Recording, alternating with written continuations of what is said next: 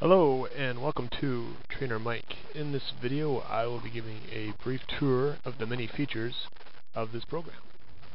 Okay, when you first start the program, the first thing that will happen is you'll be asked to enter a user profile. So just enter in a name, any name will do.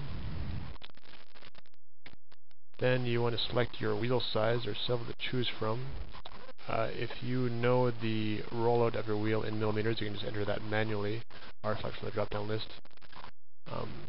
After that, you want to select your units, whether it's metric, kilometers and kilograms, or imperial, miles per hour and pounds. Then you want to enter in your weight for your rider, including your clothing, and the bicycle. Generally, you want to go with what you would use on the road. Over here, we have the power settings. So you have an option to show the power on the main screen or not. You can also disable showing calories. These two coefficients, this is your coefficient for frictional losses and your coefficient for aerodynamic drag. Those go into the function for calculating your power based upon your speed. Human efficiency, this is interesting. This is the percentage of, or your efficiency at which you convert food energy into actual energy. So if you're burning 100 watts, you're actually burning 400 watts of fuel or food. This generally the average for humans is 22%. Really elite athletes might have a higher efficiency, but generally that can stay the same. Down here you can edit these manually, or you can just select from an existing trainer type, such as you can go with a road, a food trainer, wind trainer, or magnetic trainer. Selecting this will automatically change these coefficients. You can also just enter them in manually if you know the power curve for your trainer. Lastly, there is several icons to choose from. There's 61 icons. The icon you select here will display on the main screen and display on other people's screens when you use the multiplayer feature. Next thing you want to do is check out the ride profiles. So TrainerMic comes with 7 road ride profiles to choose from. You can also add as many as you wish. You can modify these, delete them, create copies. You can also export to a file and send it to your friends if you want to share profiles, or you can also import. What I suggest doing generally is if you want to create your own ride profile, select one that is close to kind of what you're looking for, and then just click copy and then edit it this way. So let's change this one to, let's leave a copy of intervals ascending. This one's it's an hour long. Let's say you had only 30 minutes. What you do is put in 30 minutes in the target time, apply, and that'll automatically shorten the ride to 30 minutes and cut all the interval lengths in half. Now let's say you want to, these intervals are 2 minutes, 1 minute each. Let's say you want to change that to 30 seconds. You can just put in 30 seconds. Boom. 30 seconds. Boom. And to change the speed, let's say these last two are at 40. Let's say you want to increase that to, let's say do one at 45. Done. And then let's say we want to do one at 50 to make it really difficult. And then let's reduce that to 20 seconds. Done. Okay. And you can also select a user profile, and that will tell you how many calories you would burn if you followed this profile exactly. The distance we'll travel on this is 14 plus 70 kilometers. Let's say you want to change the target. Let's say you want to do like a 20k ride, so you can just put in 20k. Apply.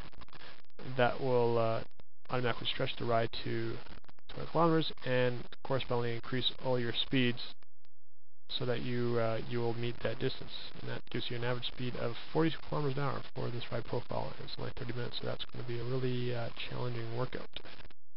So click OK and close. Once you've done that, all you gotta do, select your select your user profile, select the ride profile you just entered, and start racing. Okay, I just want to show some of the things on the main screen. Up here we have this shows the signal coming from the sensor. So I don't have a sensor hooked up right now, but generally when you're riding, you'll see kind of a sine wave or a square wave coming off the sensor. This little animation shows the rotation of your wheel.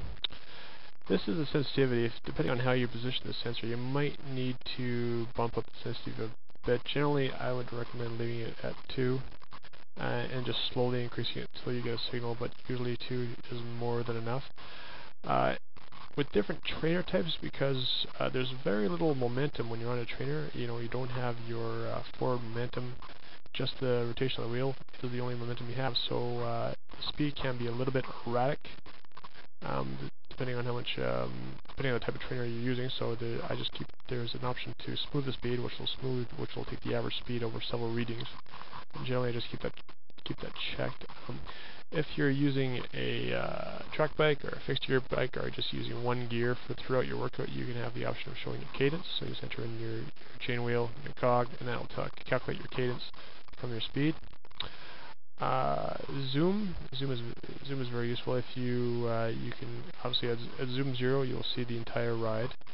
You can zoom right down to basically a few seconds or a few meters if you got the distance option chosen, and that will make the screen quite dynamic. It makes it a lot more fun to follow and chase that icon across the screen as you're working out. And lastly, there's an option here. You can change the bottom axis to time if you just want to see the time of your workout, or you can set it at distance to see the actual distance between you and the profile icon which you're supposed to be following. And of course, you can pause the ride at any time or resume. If your speed drops to 0, it will automatically pause, and the ride profile template will wait for you to start running again. Another feature in TrainerMic is the workout log. After you've finished a ride, you can just go up to workout log, click add, pause that, workout log, add, and basically that will save your profile of your ride, and also the start time, the user profile, the ride profile you used, the duration, distance, full calories, max power, and your max speed. You can also change units for that. And that will be saved to a workout log, which you can track all your workouts. You can also export these to an XML file, which you can then send to another users if you want to send to your coach or somebody who wants to have a look at your ride. You can also, when you save a workout log, the power profile is saved to a CSV file, which you can then import into any spreadsheet program, and then you can do further analysis on your power, track it, calculate your training test score, and use. There's several programs out there for power analysis and plotting workouts and whatnot. So more advanced users can take advantage of that. Last but not least, we have the multiplayer, which is really easy to use and lots of fun. All you do is click on multiplayer and open up the race list. There's no races right now in the system, but all you gotta do is click add new race. You can specify a start time. Let's say there's a race starting tonight at 11 o'clock. Started by you, the user. You can use your race name. Simple race. You can specify a rider limit. If you put a limit of 0, that will allow unlimited riders. Otherwise, it'll stop allowing people to join after you reach that limit. There's an optional password. So if you only want certain people to join, you can just tell them the password, and only people who know the password can join the race. You can select a ride profile if the ride profile is in your database, or you can just specify. You can just say there's none, and you say we want to race at 20k or whatever you want. You can also enter a brief description if you want to enter in location and where you are, and then there's also this list here. I'll show you the number of people who have signed up for the race. Obviously, this is a new race, so no one's signed up yet. Just click OK to save, and that puts that into the race list. Anyone who logs in will then see this race, and then they can just join it. To join, just click the race. Join selected race. It pops up, tells you the start time, fire limit. You can hit the password, and you can say, hey, if I want to do this race, just click join. It'll ask you to enter your rider name just to confirm, and if there was a password, you can enter a password now. Otherwise, you're in, and that is that.